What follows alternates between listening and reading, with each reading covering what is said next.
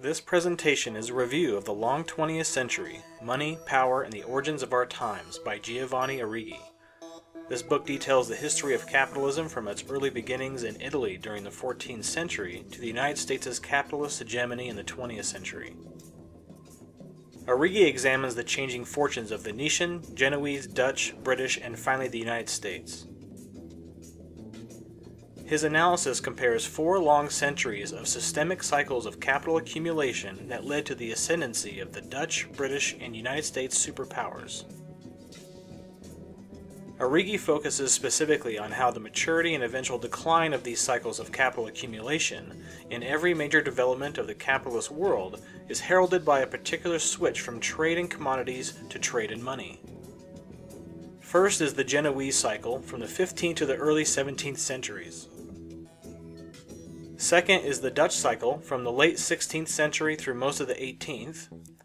Third is the British cycle from the latter half of the 18th century through the early 20th century. And fourth is the US cycle, which began in the late 19th century and has continued into the current phase of financial expansion that Arrighi refers to as the Long 20th Century. Arrighi based the interpretive scheme of this book on the work of Fernand Braudel, who argued that finance capital is not a particular stage of world capitalism, let alone its latest and highest stage. Rather, it is a recurrent phenomenon which has marked the capitalist era from its early beginnings in late medieval and early modern Europe. Arrighi concludes the book by examining the hegemonic forces that have shaped and could now possibly undermine the U.S. empire's long 20th century. Defining capitalism. Arrighi defines capitalism as something born out of and historically contingent upon an older world market economy.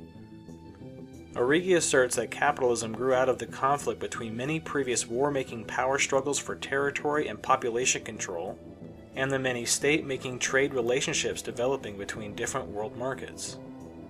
For Arrighi, this book is not meant to explain the origins of this world market economy that was already the underlying structure of material life long before capitalism arose as a world system.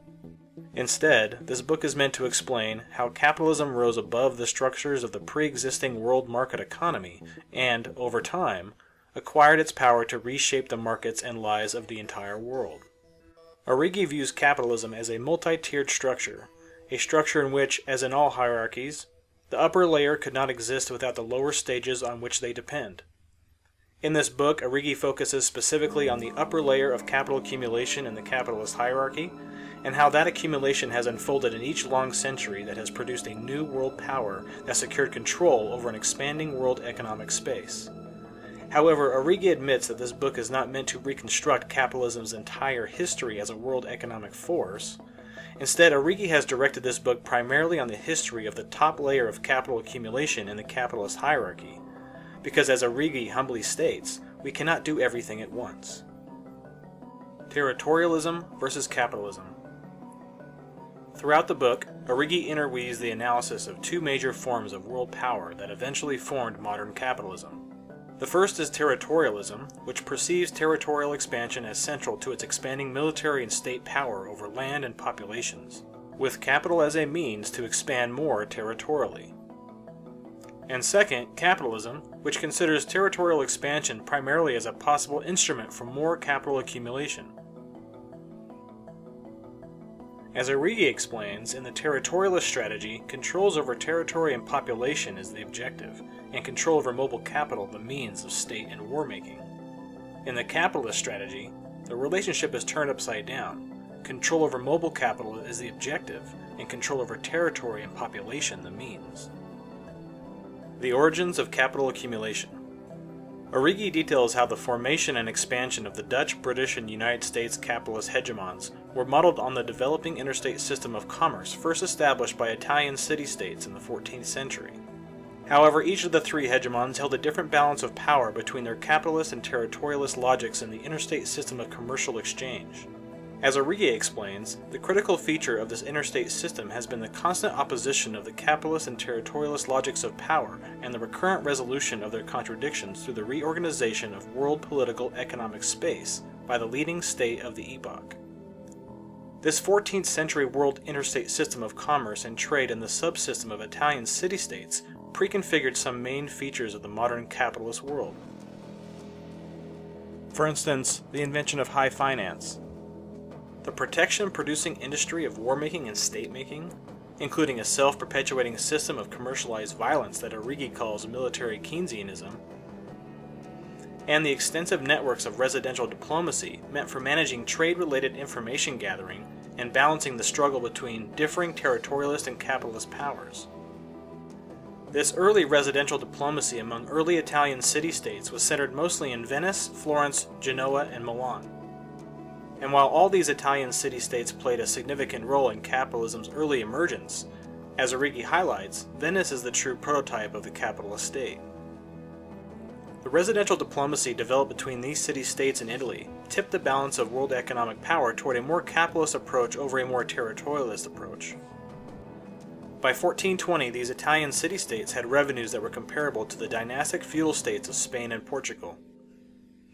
As Arrighi highlights, these Italian city-states thereby showed that even small territories could become huge containers of power by pursuing one-sidedly the accumulation of riches rather than the acquisition of territories and subjects. The first Genoese cycle of capital accumulation.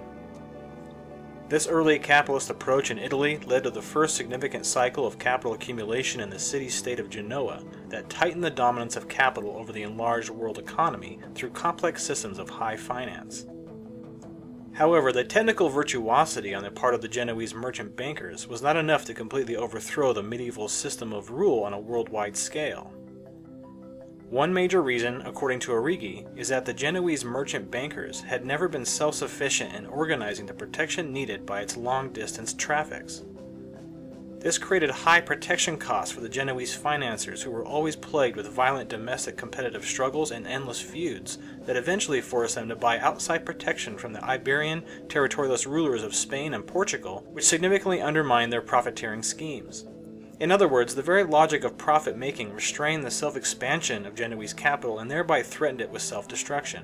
It wouldn't be until the rise of the Dutch republics in the late 16th century before a new kind of capitalist state, the United Provinces, would be presented with and seize the opportunity to transform the European system of rule to the requirements of the accumulation of capital on a world scale. The Dutch hegemony and the second cycle of capital accumulation. The second cycle of capital accumulation started in the late 16th century and was dominated by the United Provinces, who were a collection of Dutch republics that revolted against feudalism. As Arrighi explains, these Dutch republics became hegemonic by leading a large and powerful coalition of dynastic states toward the liquidation of the medieval system of rule. Arrighi details that this liquidation of the European feudal system by the United Provinces led to the first world interstate system established by the Peace of Westphalia in 1648. This new Westphalia interstate system of commerce established state sovereignty that rests on international law and the balance of power, a law operating between rather than above states, and a power operating between rather than above states. Arrighi argues this reorganization of worldwide political and economic space, marked by the Westphalia system's establishment, is the historical birth of the capitalist state and became dominated by a Dutch capitalist oligarchy that utilized similar high finance tactics used by the Genoese, however with some key differences. According to Arrighi, the Dutch capitalist oligarchy did more than just lead the world in capital accumulation. They also reintroduced the standardized approach to military tactics once seen in the Roman Empire. Marching, loading, and firing guns became a regular practice in the Dutch republics and was a critical innovation that neutralized the large-scale advantages of war-making once dominated by Spain and Portugal. This localized militaristic approach by the Dutch created an internalization of protection costs for the Dutch capitalist oligarchy and turned protection costs into revenues.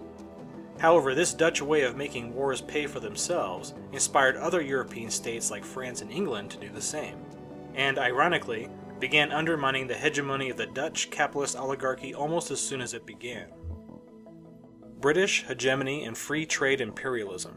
In 1652, only 4 years after implementing the Westphalia interstate system, the hegemony of the Dutch began to be challenged by England in the Anglo-Dutch War, and then by France in the Franco-Dutch War beginning in 1672. According to Arrighi, by the 18th century, the global power struggles set in motion by the Westphalia interstate system had enabled a new synthesis of the capitalist state called mercantilism, dominated by France and England. This new mercantilist approach relied on three interrelated components: settler colonialism, capitalist slavery, and economic nationalism. The success of settler colonialism by European nations eventually set in motion the world hegemony of the British, but it also created shortages of labor power which could not be satisfied by relying exclusively, or even primarily, on the supplies engendered spontaneously from within the ranks of settler populations or extracted forcibly from indigenous populations. So the European solution to settler colonial labor shortages was to secure slave labor primarily from Africa to maintain capitalist enterprises' profitability. Settler colonialism and capitalist slavery were necessary but still insufficient conditions for the mercantilist success of England and France. The missing ingredient was an internalization of production costs by what Arrighi calls economic nationalism. Economic nationalism combines the pursuit of endless capital accumulation and interstate commerce with state and war-making directed toward national economy making. Economic nationalism was able to internalize production costs by reallocating increased tax revenues derived from the benefits of world commerce, of settler colonialism, and of capitalist slavery, and turn these benefits into adequate rewards for entrepreneurship and productive efforts of their metropolitan subjects. According to Arrighi, economic nationalism created new incentives and opportunities to establish ever new linkages between activities and thus make wars pay for themselves more and more. Britain eventually won the struggle against France for world supremacy on these fronts after the 7 Years' War between 1756 and 1763.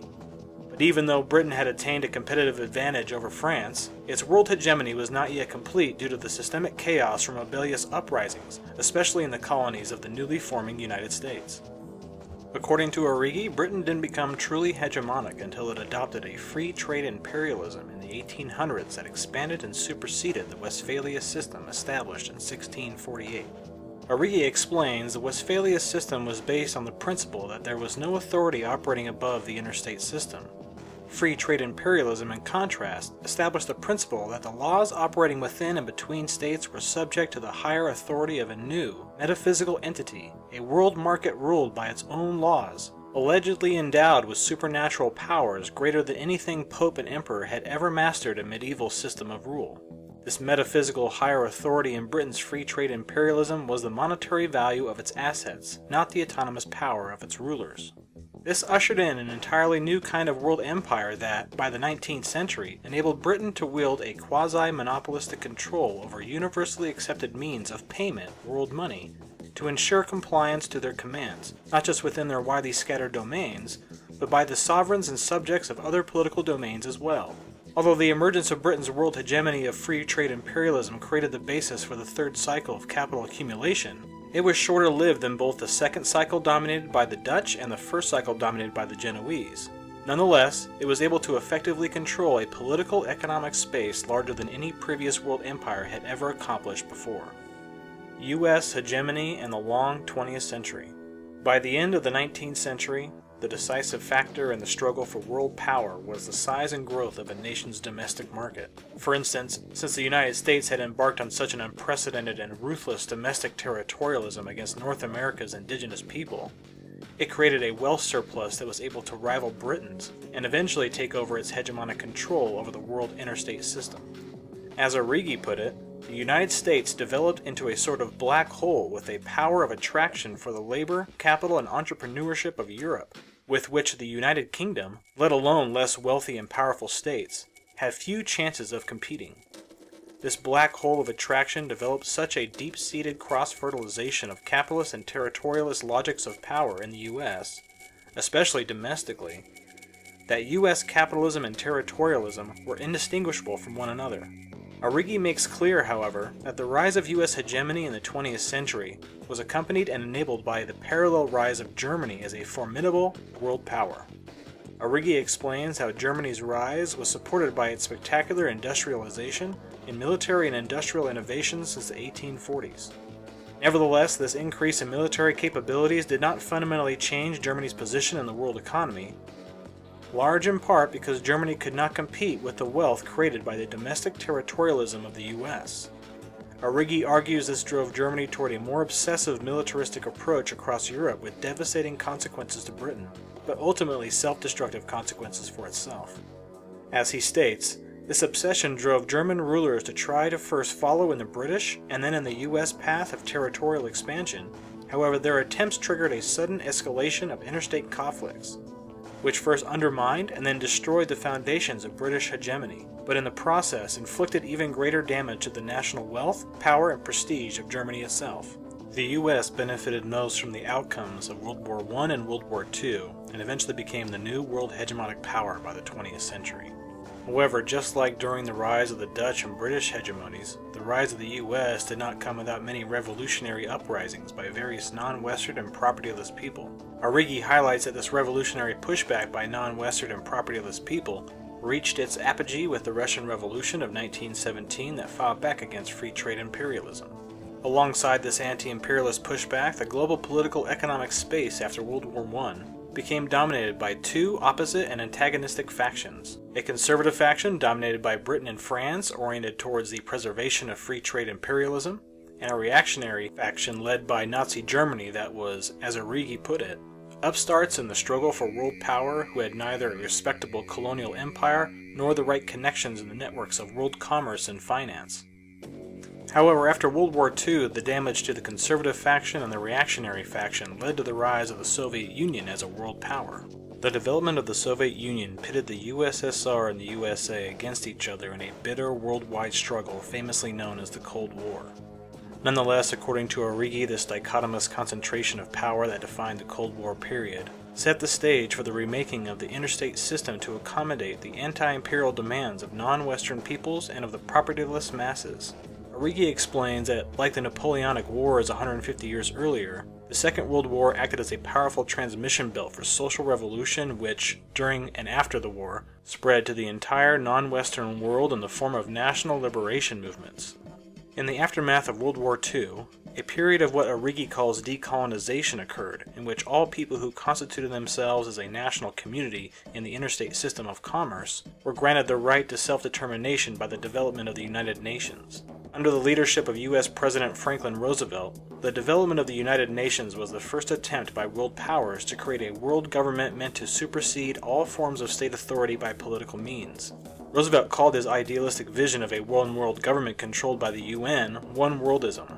One-worldism paralleled the idealism behind the U.S.'s New Deal after the Great Depression, and included the USSR among the poor nations of the world to be incorporated into the evolving Pax Americana for the benefit and security of all. However, upon Roosevelt's death, his predecessor Harry Truman changed this idealistic one-worldism vision into a Cold War-inspired free-worldism, exemplified by the Truman Doctrine, that, as Arrighi states, institutionalized U.S. control over world money and over global military power as the primary instruments of U.S. hegemony. The U.S. hegemony, based on a worldwide monetary and military control, had fundamental differences from the hegemony of Britain's free trade imperialism. For one thing, world money came to be regulated by the U.S. Federal Reserve, acting in concert with select central banks of other states, which gave the U.S. much greater economic flexibility than the British government ever experienced under a privately regulated gold standard currency. But, according to Arrighi, the most critical departure from British free trade imperialism, and what truly defines the long 20th century, is the development of U.S. transnational corporations. This corporate feature of U.S. hegemony is contended by Arrighi to be partially a regression back toward the technical virtuosity of high finance employed by the previously discussed class of Genoese merchant bankers, however with some unique differences.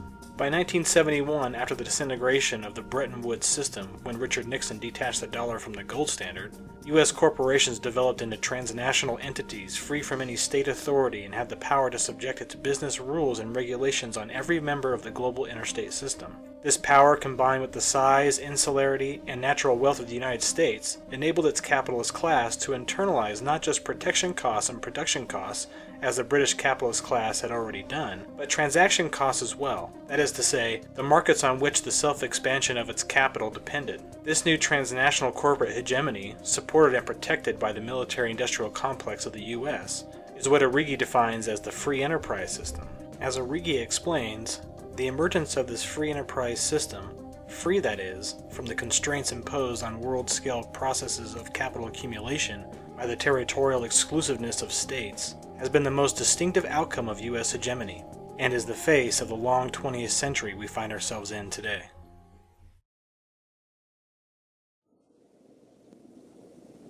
You get up on your little 21-inch screen and howl about America and democracy. There is no America. There is no democracy. There is only IBM and ITT and AT&T and DuPont, Dow, Union Carbide, and Exxon. Those are the nations of the world today. What do you think the Russians talk about in their councils of state? Karl Marx? They get out their linear programming charts, statistical decision theories, minimax solutions, and compute the price-cost probabilities of their transactions and investments, just like we do. We no longer live in a world of nations and ideologies, Mr. Beale. The world is a college of corporations, inexorably determined by the immutable bylaws of business. The world is a business, Mr. Beale.